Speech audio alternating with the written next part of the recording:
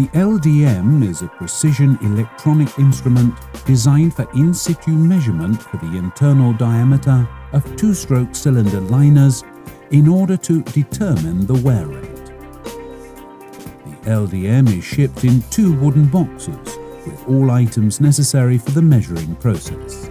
The boxes are ideal for storing the machine when not in use. The LDM is easily set up and operated by one man. Begin by calibrating the unit with the help of the provided template and the handheld terminal. Insert the LDM through a scavenging air port on top of the piston crown and unfold its arms. There is no need to remove the cylinder cover.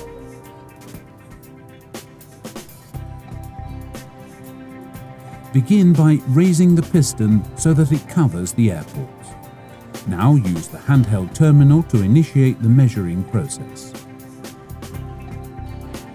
The measuring arm begins its first circuit, and the measuring gauge transmits the values wirelessly to the LDM main unit. After each completed circuit, you once again raise the piston to the next measuring level. The height is automatically monitored. The result is transmitted via Bluetooth to the handheld terminal, where you can save it as an ordinary Excel file.